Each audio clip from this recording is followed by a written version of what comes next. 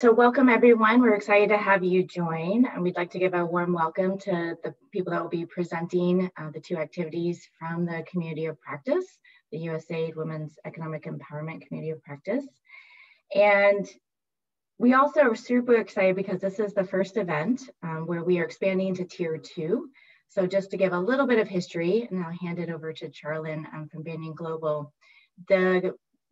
This Community of Practice started in February 2020 and has now grown to 300 members.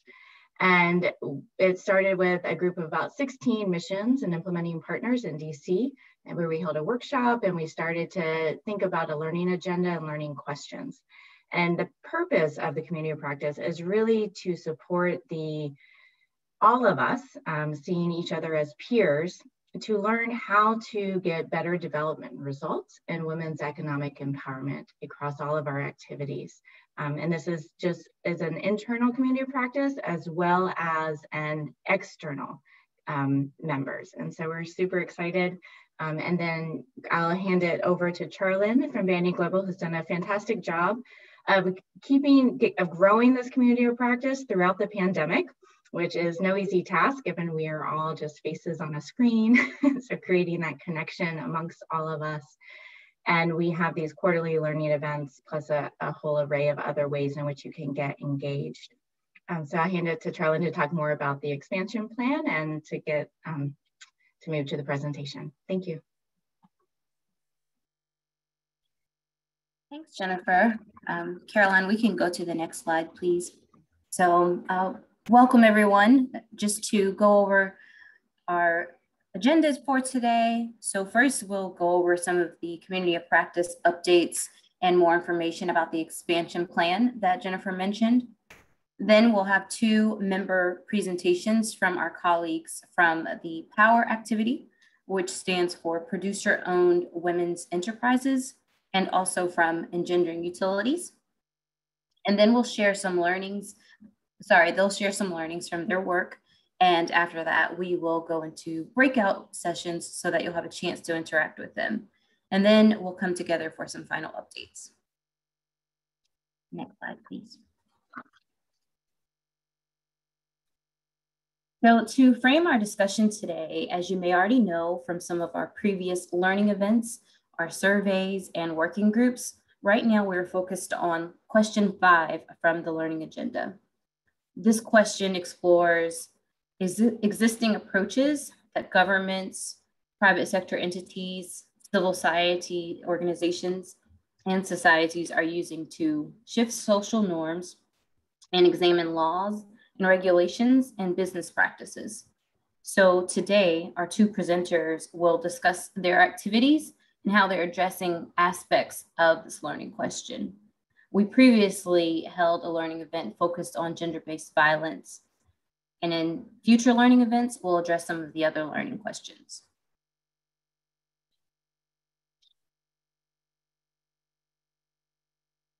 So as Jennifer mentioned, we are looking to expand the community of practice. Up to this point, we've focused on Tier 1, which includes USAID staff and some of the implementing partners that are receiving direct funding from the GenDev Hub and are working on women's economic empowerment activities. And with this event today, we're expanding to Tier 2, which includes USAID staff that are implementing women's economic empowerment activities, but are not receiving funding from the GenDev Hub.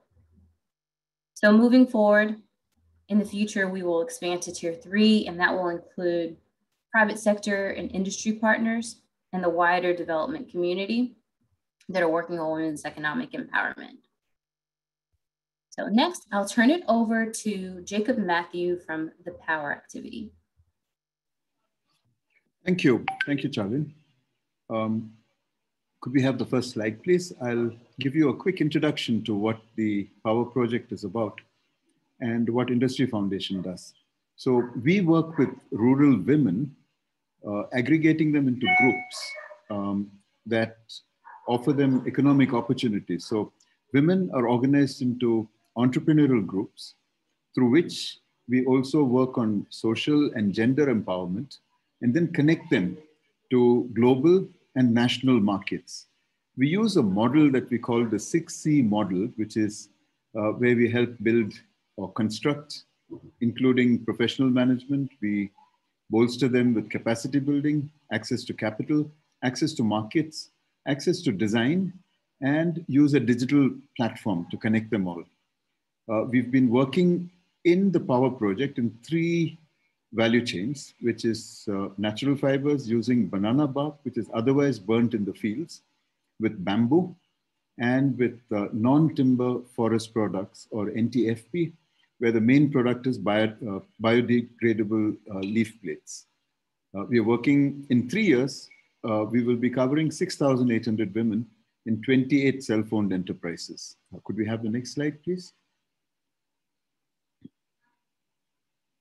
So as part of this, so while the economic empowerment goes on, we also look at how we sensitize people to gender issues, which are very often sort of overshadowed by community norms. So what we do is we create what we call a gender resource pool at each production unit. So each of our production units has about 100 to 200 members. And these members are trained, and some of them then become the gender resource pool. We also look at how we sensitize family and the community at large. We also do impact assessment and social audits to help us evaluate progress. Things have been a little difficult during the COVID because we've, the last, I would say, almost 18 months has been in the midst of a pandemic. So we've had to pivot and shift some of the ways that we have been interacting with the women and doing the training. Next slide, please.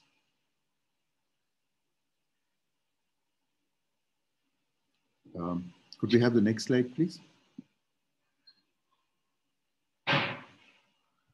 So our training methodology has had to change thanks to having to work during the pandemic. So at one level, we do enterprise training with financial intelligence. Women have learned how to use digital transactions. So what we found was that most of the women were using their menfolk, whether it be brothers, children, husbands, or even parents, to operate their bank accounts for them, which meant that many of the times money didn't get back to them. We found that equally important was to break social and cultural stereotypes of gender. Very often the women themselves held discriminatory beliefs, of how they treated their girl children and their boy children, whether it was portions of food, who ate first, and even this normalization of violence, getting beaten up was considered normal. So some of the things that we began to see is small indicators like women getting to eat hot food, sometimes women making food that she enjoys, she enjoys eating, and not just the menfolk in her family. And this notion that girls have potential, and not just as wives and homemakers, but as people who have potential in themselves. Could we have the next slide, please? In terms of redressing gender balance, the lady that you see in the picture is one of our master weavers. She earned enough money during the pandemic, mind you, to earn enough money that she purchased her own motor scooter. And, surprisingly, other women seeing her and came to her and asked her, how did you do this? And owning a motor scooter is a symbol of mobility. And mobility is actually, as we all know, linked to the sense of freedom and independence. So this was a major, major step forward. So 4 other women from her village joined the business, the enterprise, and 3 women actually ended up buying motor scooters of their own. So, you have a village with these 3 scooter riding ladies now. Part of the things that women asked for. I mean, they were going through gender sensitization training, but they've asked that the men in their families and the men in their communities also be sensitized to the kind of training that we received, that they received. So as part of it, we are looking at how we can provide, make videos, animations, and one of the methods that we use in normal times is to have open houses at the unit where men can come and see what the accomplishments of their women are. And when they see their women being appreciated in a work environment, some of that appreciation transfers home as well. The next slide, please.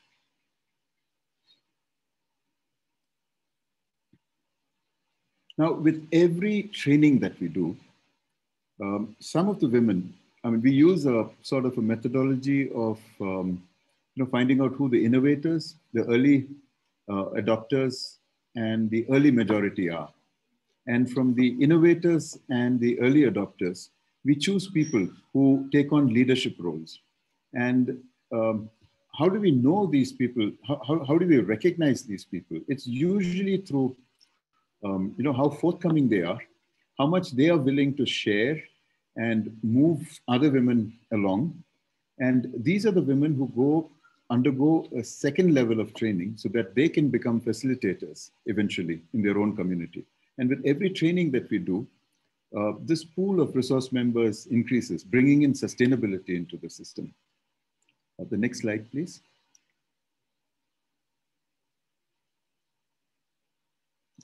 So one of the things that happened, and we thought it was good to share it with you, is that throughout the pandemic, the one thing that we realized was that women who were organized in sort of entrepreneurial groups, who had that sense of bonding and trust with each other, were far better equipped to face crises like the pandemic. So what we did right at the beginning of the pandemic was to institute a calling circle. Now, if you recall, I had said that there are certain women who we recognize to have natural leadership skills. They are the ones who interact with about 10 to 20 women, and they become almost like a squad leader of those women. So those women and our staff started calling up all the people in our network. And this was within 2 days of the first national lockdown last year in 2020, such that every woman in our network received a call from the organization, from a representative of the enterprise that she belonged to, at least twice a week. Initially, it was just to ask, how are you doing? Do you... some of them, a lot of them told us later that even their menfolk were asking that, we've lost our jobs. None of our employers called us up to find out what we were doing. And the second phase of that was, we started off with how they were doing.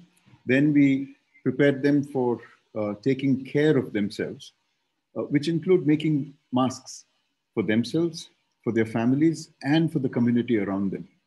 Very interestingly, they started giving us designs for masks. They started making small videos of the masks that they made, of how to make masks, which then we could share with other women. By, I think, the 6th or 9th, from the 6th week onwards, we were in touch with 700 women every day and being able to counsel them and so on. When the second pandemic wave broke out, 2 months ago, we started contacting them again. And this time that we found that the need was slightly different.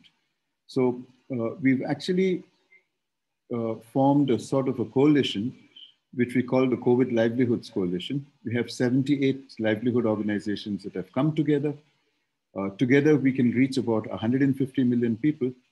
And we've started something called the National COVID Care Corps.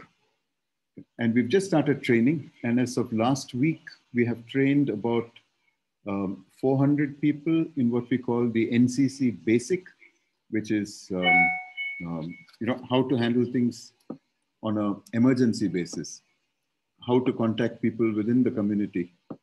So they do everything from reducing vaccine hesitancy among women to connecting them to the healthcare system, to the public healthcare system, if need be. We also have something called NCC Advanced, where we work with what are called general duty assistants, nursing staff, and put them through specialized training for COVID. So all of this actually happened thanks to the experience that we happened during the first wave. And what we see is this preparedness of women.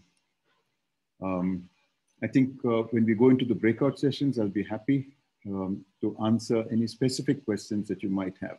But what we are seeing is confidence, a sort of a self-efficacy in their ability, in the women's ability to do things, and how many of them are becoming role models for their community, and how we think that this opportunity that they've got and this capacity that they've got will not only remain with them, but are being transferred to the next generation. Thank you very much.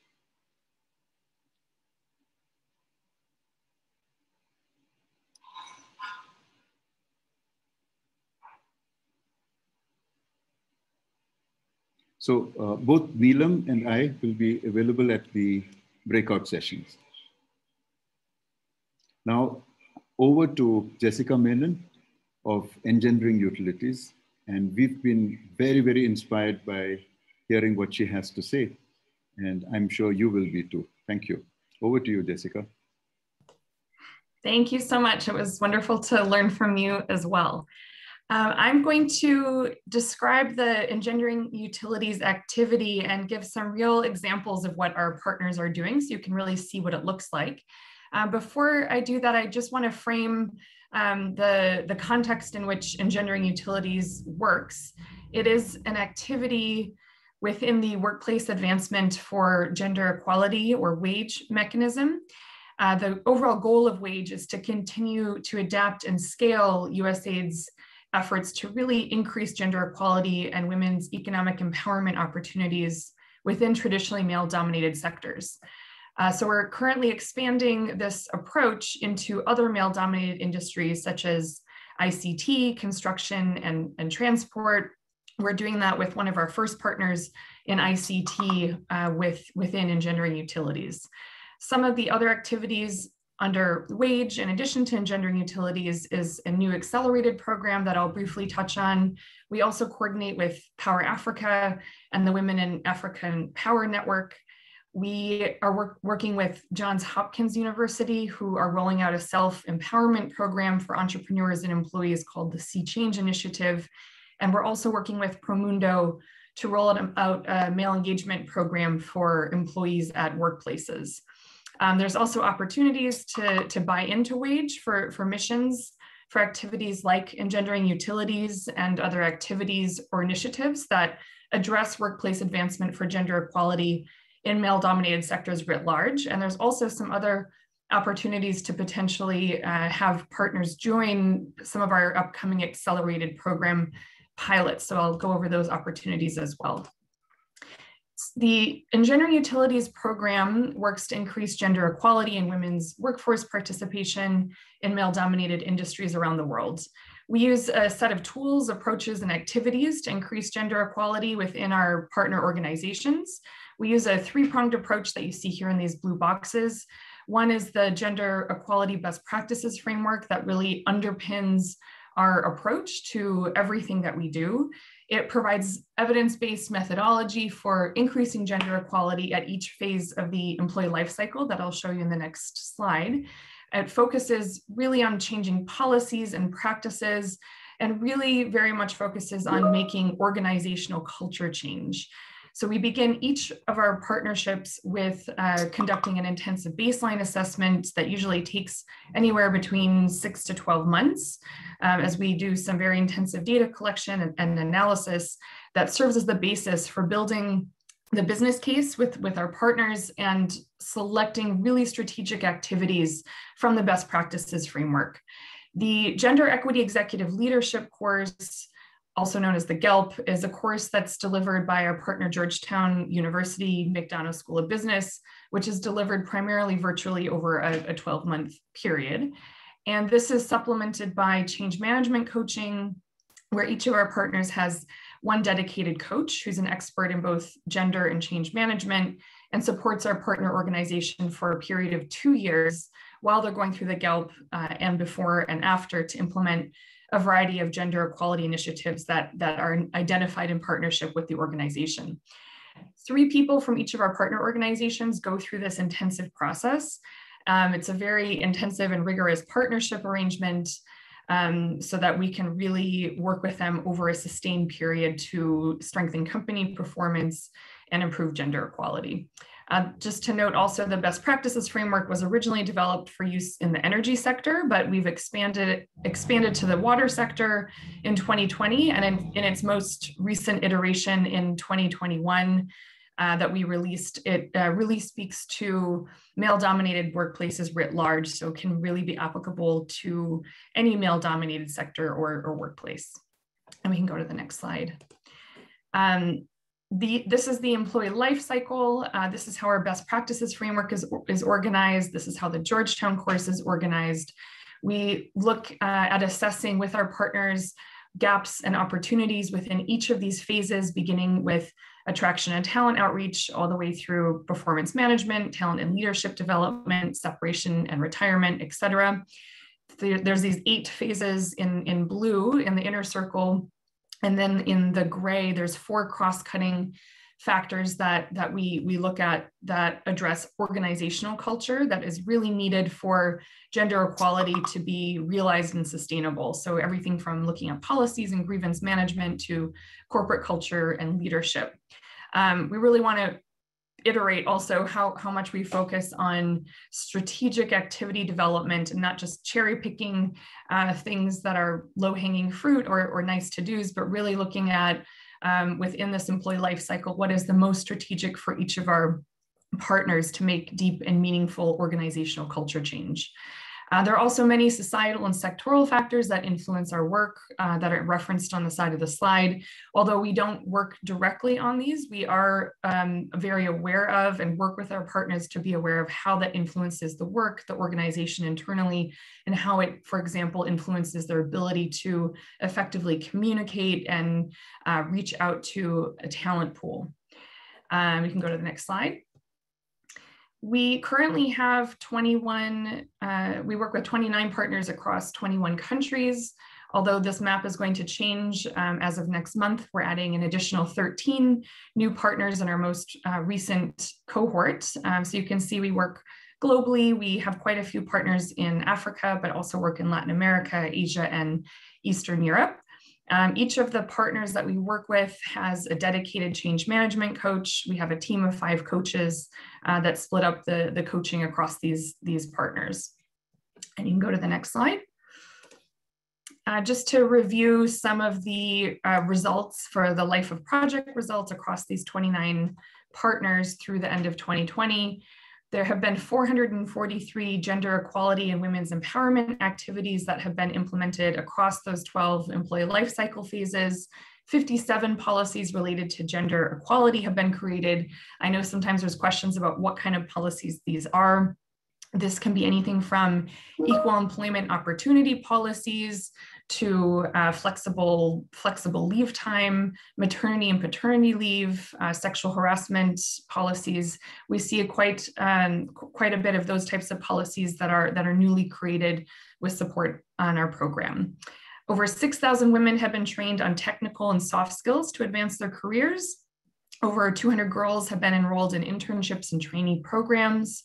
Over 1,000 women have been hired across our partners within this 3-year time period. 7% of those have been into leadership roles and 22% into technical roles. And we are always very excited when we see women that are hired into technical roles where it's the first time ever into line worker roles or specific departments in operations where there's never been a woman there before. And we see that quite a bit with our partners. Almost 1,000 women have been promoted, 28% into leadership positions and 29% into technical positions. Over 2,000 women, learners and job seekers have been reached through school outreach and recruitment events, and over $1 million have been invested either in direct or in-kind funding by our partners. So we provide the change management coaching, the training, the GELP program, We don't provide direct funding to implement activities, although we do have a small grants program that we recently started to support some activity implementation. But it's really also great to see our partners themselves investing their own resources into implementing these activities, which really shows how much buy-in there is and how much forward momentum there is. And we can go to the next slide. We also look at business performance results. So although we are very focused on improving gender equality, we very much look at the linkages and the correlations between increased gender equality and business performance results. 11 of our partner utilities have reported tangible increases in employee retention. For example, one of our partners in Nigeria reported that there's a greater desire to remain with the company given a renewed focus on female and male welfare, an increased rate of gender equality awareness, lower rate of gender discriminatory actions, and sexual harassment incidences, which has led to better job satisfaction within their female workforce, increased motivation, and lowered labor turnover amongst female employees. We also had 5 utility partners that have explicitly linked increased gender equality to decreased revenue loss. I'll go over that in a moment with another slide to deep dive a bit on Edesur, but we've seen them actually link because of communications and improvements in the company's image, decrease in revenue loss because of an increase in service quality improvement. And also 3 utilities attribute improvements in image and reputation to gender equality initiatives. One of our partners in El Salvador reported that the image of Del Sur has been better positioned as a company that supports female leadership and works for equity, and that's allowed them to attract more talent from a broader talent pool. And you can go to the next slide. So these overarching program results have been very encouraging. We've really seen a lot of forward momentum among our partners. And in order to look at how we can scale this program approach to a broader audience, we have been working on developing the Accelerated program, which is a 6-month version of this broader 2-year intensive program that I just described. It includes the exact same elements. It's centered around the best practices framework. It also has virtual change management coaching, although it's a lighter amount of coaching. It also includes a rapid organizational gender assessment.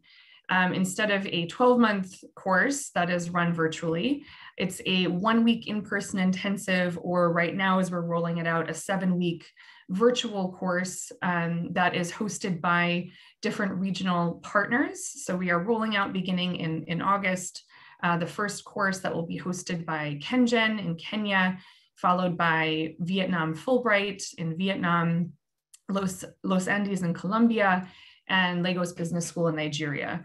So these will be open virtually to audience from the region to join any one of those programs, and with a very similar audience to the intensive program, where we look at 3 people from each organization, mid to senior level managers who join and work together, and at the end of the course have a gender equality action plan to take back to their organizations and have support from a coach to begin implementing.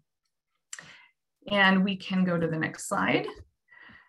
I want to wrap up by just deep diving into 2 specific examples of what our partners are doing, so you have an idea of what our partners do in practice and a flavor of how it really varies across partners. So this first example is from BRPL in India. They serve around 2.4 million customers out of New Delhi, and they have 2,700 employees, where only 11% are women. Their main goal in joining this program is to really be considered the best practice in India and among the industry competitors by increasing gender parity in the workforce and by reducing some of the existing gender gaps, especially between operations and customer care, and to also increase the number of women and in technical positions. They have internal and external targets on gender balance and increasing their application rate of women to the company. They also have an external target to increase the number of women for contractors and support them with capacity building. So they're not only looking internally at their own company, but they're also looking at their entire supply chain and looking at contracts that they have and how they can influence that as well. Some of the work that they have done in the past couple of years where we've been partners, they've worked on attraction and talent outreach. They have reached over 334 female and 160 male job seekers and learners. They do this through hosting school fairs, university fairs. They have also, when they do this, make an intentional effort to send both women and men engineers and leaders to attend those fairs so that there are people to speak with that look like the people that they want to attract. They implemented a work from home policy in response to COVID-19. They also adopted and implemented a paternity leave policy. You'll see this picture is the man there is actually one of our direct program participants with his wife and baby that was born last year. This has been something that has been really effective in getting men excited about gender equality and seeing this not just as a woman's issue, but something that really improves the work environment for both women and men, and has also spurred a lot of discussion on childcare roles, caregiver roles, and what it means for both the workplace and at home to be a man, to be a woman, and what equity looks like in both places. They've worked on corporate communication and branding. They've developed and launched an internal and external gender equality brand in their effort to attract more females into their talent pool to apply for jobs. The CEO does an outstanding job of regularly integrating and introducing topics on gender equality into regular staff communications and events. So has really kept it on kind of the top level messaging at the CEO level. They've also done a lot of work in terms of onboarding and training. They've supported women to participate in vocational training. They've trained men and women on the prevention of sexual harassment. They've trained men and women on unconscious bias and gender equality training, and have also done quite a bit on talent and leadership development. We have another direct program participant who is a male manager who has developed a mentorship program and has made a very concerted effort to support women to upskill themselves in technical areas, which are typically the higher paying jobs. There's one specific example of a woman that we have a short video on. If anyone's interested, we can share it afterwards. That's very inspiring. Where she was mentored and upskilled to have the technical skills required to work, to be basically transferred to outside of headquarters, which was a 3-hour commute one way for her to get to work, and was able to transition with new technical skills into a higher paying job and a 30-minute commute one way. Which has inspired other managers to also focus on mentorship and look at how they can improve work-life balance and flexible working hours for all of their staff. I just want to highlight as well business performance improvement for BRPL. They also had a significant challenge with revenue loss because of bills not being paid in certain communities. They decided to implement and test an outreach strategy that deployed women customer service agents to really develop one-to-one relationships with their market, with their bill payers, with the consumers. They had previously been sending men to collect bills, which was a challenge because women were often at home and didn't want to answer the door, or resulted in some aggressive interactions. The women basically intentionally developed relationships with women within these households, explained the importance of paying bills and the impacts overall on electricity and energy consumption and the price of electricity, and were able to capture 100% of their bill's revenue and also made new connections. And we can go to the next slide. This is Edesur in the Dominican Republic. Their main goal within participating in our program is to increase the representation of women in technical areas and senior leadership positions. They distribute electricity to over 800,000 customers in the southern part of the DR. They have over 3,000 employees, around 37% of which are women. When they started working with us, they developed goals to achieve their main goal, to decrease sexual harassment incidents, which they knew is a problem, to increase the intake of female interns to a 50% target that they set, to really improve the talent pipeline and create more opportunities, to design and implement advocacy and outreach programs to encourage female job seekers to apply to Edesur, and a really strong focus on corporate culture reengineering. They have been really excited about engaging men in efforts to improve gender equality and have done quite a bit on male engagement as well. They, in just a year and a half, hired over 200 women and promoted over 200 women. They've done this by focusing quite a bit on upskilling women on technical and soft skills for career advancement. They also did something really interesting during COVID. Even though a lot of people were working from home, they rolled out a virtual training program where, for example, 30 women that were already working for them, but in back office jobs, were upskilled and trained on electricity skills. So they went through this virtual course during the COVID pandemic, and then once they were finished with the course, were offered apprenticeship opportunities to learn on the job. And almost all of them were subsequently placed in technical electrician jobs, which also came with higher paid positions. So that's some of the work that Edesur has been doing specific to onboarding and training. They've also done quite a bit of training on gender inclusive language workshops, where they've been working throughout the company to look at what it looks like to have gender inclusive communication, whether it be job advertisements, external social media, internal reporting communications, etc. They also, during COVID, hired a female medical doctor and psychologist to support employees during COVID-19. So they really started focusing quite a bit on sort of the emotional needs and support for their employees, with all of the impacts that to really make sure that they were able to retain a healthy, both physically and mentally and emotionally healthy workforce during COVID-19. As part of this, they ran a work-life balance workshop where they sensitized staff, including women and men, on the importance of sharing domestic and care work during COVID-19 to ensure that women were not bearing the entire burden of trying to balance work from home. They also are in the process of hiring a third-party independent counselor to provide emotional support as a first-line response to any sexual harassment claims. We've done quite a bit of work with our partners on survivor-centered approaches to addressing sexual harassment.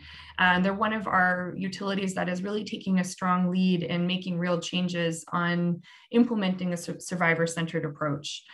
So rather than requiring, for example, that employees report to HR a sexual harassment incident, they are now changing their protocols to first offer anyone who reports sexual harassment before they file a formal complaint to be able to speak to a certified independent counselor to discuss with them what they have been through and support them as they begin to go through a formal reporting process. And then I'll just also mention one other, in addition to the male engagement that has been very much integrated into the daily work of male ambassadors at Edesur, where they, for example, integrate discussions on positive masculinity and talk to each other as men during daily health and safety check-ins. They watch videos and have discussions. They've also done a lot to institutionalize this by adopting policies, everything from anti-discrimination policies, gender equity, paternity leave, sexual harassment. And I think notably, it's exciting for us to see where our utility partners have been really influencing beyond their utilities. In the DR, for example, as they were looking at their own paternity leave policy, they submitted a petition to request that the national government of the DR look at expanding paid paternity leave for 30 days. So that discussion is ongoing. So those are two examples from the Dominican Republic and India of what our partners are currently doing. And we can go to the next slide. We have available on our website the Engendering Utilities Best Practices Framework. This is a very robust best practices framework that goes through the employee life cycle, has tools and resources to help support anyone looking at making changes to implement gender equality interventions. Provides basically a roadmap for sustained progress. And the target audience for the framework includes decision makers and companies, HR and operations professionals, and development practitioners. And again, I want to iterate that even though this was developed originally for the energy sector, it really is applicable to a broader audience within really any workplace. It's also now available in French and Spanish as of this year. So it's also available to share in those languages. And we can go to the next slide. We've also developed a set of knowledge products or guidance. We have created as we've noticed gaps where we weren't able to find resources that our partners were asking for, that in our best practices framework, we were noticing gaps. So where there have been gaps, we have created knowledge products to support deep diving into specific areas. So everything from how to develop a business case for gender equality, coaching guide, what it looks like to do organizational change management, coaching for gender equality, a guide on how to integrate gender equality into workplace policies, going step by step through do's and don'ts for different types of workplace policies, and a variety of case studies, goal setting, target setting. So those are also all available online as well. And that is it. If you have any questions, you can reach out to myself, Adrienne Raphael, who's the Chief of Party of WAGE, or Corinne Hart, who's the Senior Gender Advisor at USAID. Thank you very much. I look forward to speaking with you in the small breakout rooms as well.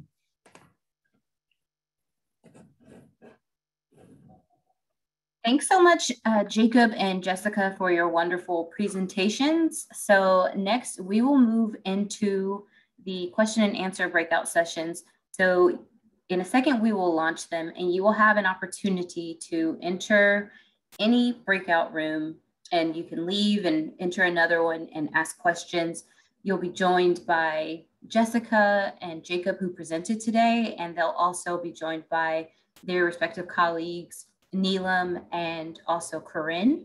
So I invite you to go into the breakout rooms. They'll be up on the screen in just a second, and we'll be in the rooms for about 25 minutes. So you should see at the bottom of your screen now an invitation to join a breakout room.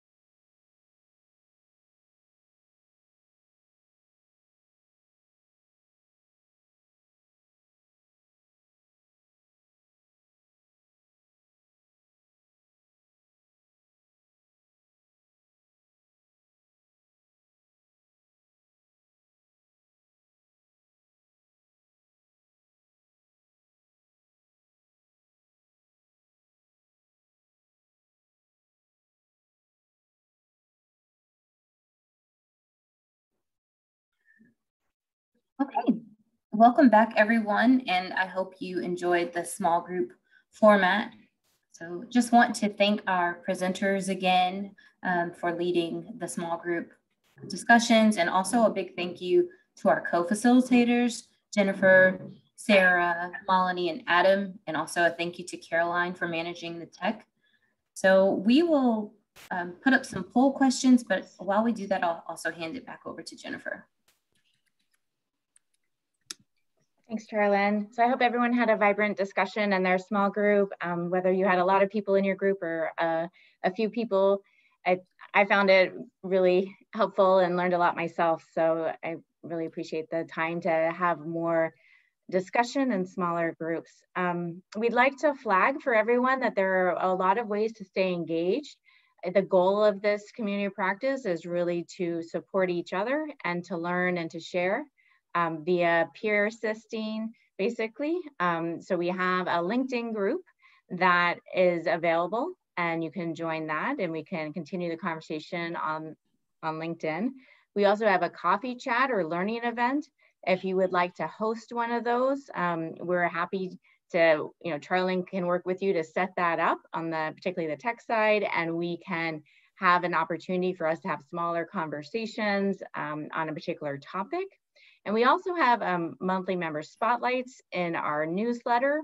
So if you would like to tell our this community what you are doing, we'd love to spotlight how your activity is going.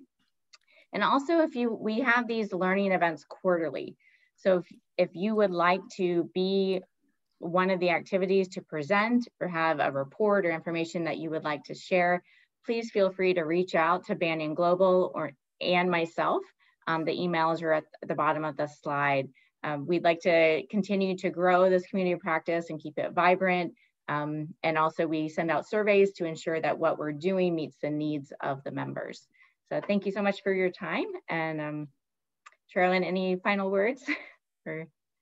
Yes, I'll just add that it looks like we're getting some questions in the chat. We will share the presentation with everyone, and we'll also share some of the highlights from the small group presentations. And we are experiencing, unfortunately, some type of technical difficulty, so we can't launch the polls, but we will send those out to you so that we can get your feedback about this learning event. And apologies for that. So thank you. Thank you again to everyone for your participation today. Great. Thank you so much. We'll see you online. Thank you all. Thank you. Bye-bye. Thanks.